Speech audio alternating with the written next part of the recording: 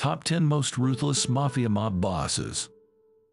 Mafia is an Italian word meaning family, used in the United States by Italian immigrants to describe their criminal organizations. Mafia members are known as mafiosi. They're usually involved in organized crime, drug trafficking, and racketeering. The mafia is made up of many different families and clans, each with their own territory and boss. Each family has its own set of rules that they live by, and these rules are enforced by violence if necessary. At number 10, we have Jack Dragna, Los Angeles Mob. Anyway, he controlled the Lincoln Heights area. You have Boyle Heights, you have Lincoln Heights. And the Lincoln Heights area was basically an Italian enclave. And it was run by Joe Drago. And so he was always in clashing with Mickey Cohen, who was the Jewish gangster who ran Boyle Heights. As a result, Mickey Cohen won out. And in those days, the big thing was bookies, gambling. Off-track gambling was a big thing. This is where mobster Jack Dragna died of a heart attack, February 23rd, 1956. He checked himself in here under a different name, and he died in his sleep, wearing his pajamas. He, of course, was in a mob war with Mickey Cohen at the time, and he had been the head of the mob since the 1930s. Jack Dragna was known as the Al Capone in the West. He was a Sicilian-born who came to America at an early age. He resided in Brooklyn before returning to Italy, where he joined the Sicilian Mafia, before returning back to America. In 1931, Dragna replaced Joseph Ardizzoni as boss of the Los Angeles crime family. It was rumored that Dragna participated in Ardizzoni's disappearance. It is said that the American Mafia supported Jack Dragna over Ardizzoni. Dragna ruled the LA mob with an iron fist. He murdered anyone who threatened his business dealings or disrespected his family. His choice of killings consisted of bombings and high-powered rifles. Dragna's crew of mobsters were some of the most brutal in Cosa Nostra history. At number 9, we have Joseph Ioppa, Chicago Outfits. Looking at that man, you looked at death. There was nothing nice about him. Nothing. There was a saying going around. If you wanted to whack somebody, put a hit on him, go to Joey Ioppa if he was the boss at that time. This guy would okay a ham sandwich to get whacked. He was a very dangerous, scary man. You got to remember, he comes from Al Capone. You go in the house, you could feel it in the air. You don't want to fuck with this guy. Never smiles. Oh, mean man, mean man. He'll kill somebody. He'll have somebody kill somebody that may have said the slightest wrong thing or done the slightest wrong thing. That's Joey Ioppa, most feared guy around. A young Joseph Ioppa rose through the ranks of the Chicago outfit mafia in the 1920s. He started off as a driver for outfit boss Tony Accardo. From the 1940s to the 1960s, Ioppa was in charge of the Cicero district of the Chicago outfits. Joey Ioppa gained full control of the Chicago outfits in 1975. After the death of Sam Giancana, Ioppa was quiet and didn't smile much, but he was an intimidating figure. He moved to the beat of his own drum, only taking hits when it benefited him or the Chicago outfit. At number 8, we have Salvatore Maranzano, Bonanno family. When Maranzano became the boss, he did something smart. He was the one that made up the 5 families of New York. He did it. Maranzano did it. He also assigned a boss of that family. He assigned an underboss, a consigliere, a capo regime, and a soldier. And he said in order to be a made member of that life, you had to be Italian, fully of Italian descent. Changed during my era, only your father had to be Italian. But it was Maranzano that did all of that. Your first hero. That's right. Was Salvatore Maranzano. Yes. But then you say he was said to be able to snap a man's neck with his fingers. And I say when I read that... That's a metaphorical. Well, it's quite a metaphor. Well, it's quite a metaphor. He also told you this. Man is the hardest animal to kill. When you aim at a man, your hands shake, your eyes twitch, your heart flutters. But you kill nonetheless. Amici! What do we come to celebrate? 20 pills in Joe Masseria's gut. Kingdoms rise, kingdoms fall. Pretenders reach for the throne, but only Caesar can rule. And the pretenders fade away.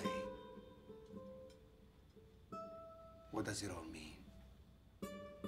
In the words of Marcus Aurelius, the universe is change.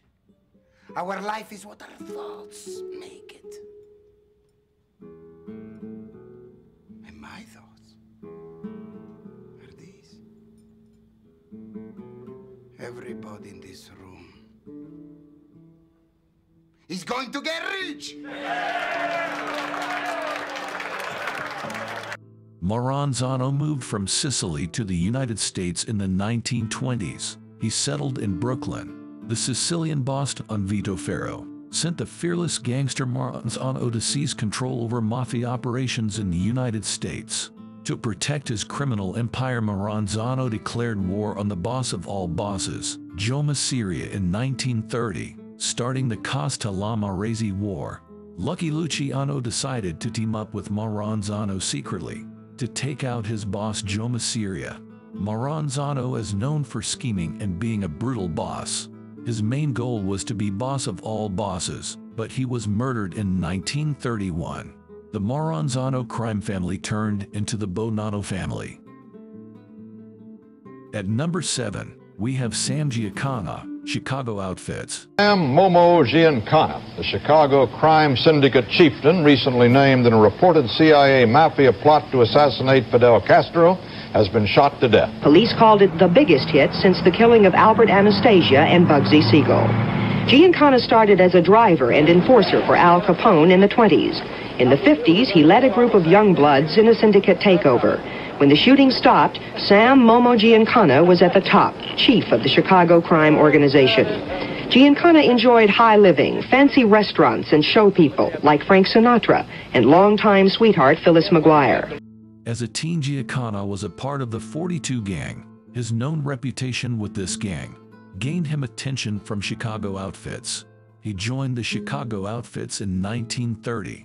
He rose in the gang quickly.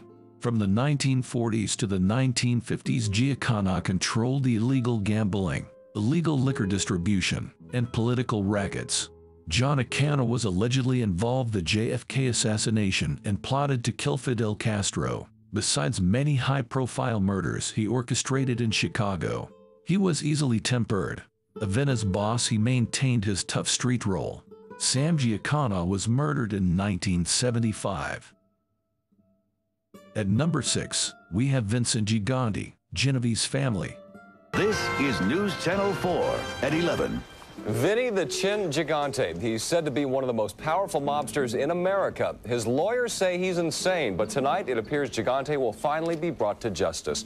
Good evening, everyone. I'm Jim Watkins. Chuck is off. The mob may be about to take a big hit. It's a story you'll see only on News Channel 4. It is all but certain that a federal judge will rule tomorrow that Gigante is sane, was sane, and is competent to stand trial. The boss of all bosses in the American Mafia will have to answer to murder and racketeering charges. News Channel 4's John Miller reports. While the judge's opinion is still sealed, FBI agents are making contingency plans to rearrest Gigante on charges he's been able to sidestep by using his mental illness, an illness that prosecutors have claimed is an act. It's worked for him for 20 years. Hopefully it's not going to work for him much longer. Charles Rose, a former prosecutor, developed the original indictment of Gigante, charging him with being the boss of the Genovese crime family, the chairman of the mob's commission, and the man who arranged to have mobsters who broke the rules of La Cosa Nostra killed. One alleged plot involved plans to bump off John Gotti.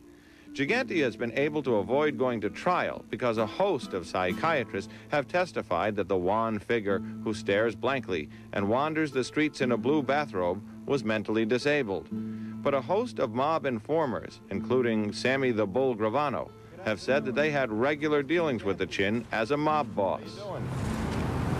Excuse me, sir. He was meeting late at night in garages and in social clubs and in limos and on the street and giving orders to run the family, to commit murders on behalf of the family. Someday soon, Mr. Gigante will be in a court of law and he'll have to answer the charges against him. Vincent Gigante was sentenced to 7 years in prison for drug trafficking in 1959. Gigante shared a cell with Vito Genovese and was appointed capo of his own crew who operated in Greenwich Village in Manhattan. He rose to power in the 1960s and 1970s. Vincent Gigante became the family boss in 1981. He was very secretive and a serious boss. He claimed insanity to confuse FBI agents. Gigante was referred to as Chin because he didn't like his counterparts saying his name. Many gangsters claimed you had to walk around eggshells when around Gigante. Any mistakes and he would have you murdered. At number 5, Carmine Galante, Bonanno family. Galante was at Joe and Mary's luncheonette in the Bushwick section of Brooklyn. 4 masked men armed with automatic weapons pulled up outside. Minutes later, Galante and 2 others at the table were dead, and a 4th person seriously wounded. The gunman escaped. He was born in East Harlem, New York, and began his career as leader of a juvenile gang. In all, he spent 25 years in prison, but he rose steadily through the mafia ranks, from enforcer to chieftain. Along the way, according to authorities, he's believed to have killed or ordered the killing of about 100 men. Galante's legal front was a dry cleaning shop in New York's Little Italy, but his real interests embraced gambling, prostitution, loan sharking, and most of all, heroin and other drugs. In the 1940s, Galante was a hitman for Vito Genovese, the underboss for the Luciano crime family. Galante was a vicious, violent man and was suspected of over 80 murders. In 1976, Galante was appointed as acting boss. In the 1970s, Galante was suspected of killing 8 members of the Gambino family, fighting over a massive drug operation. He was feared but very well liked by his peers. He was also characterized as ruthless and greedy. Galante was murdered in Brooklyn, 1979.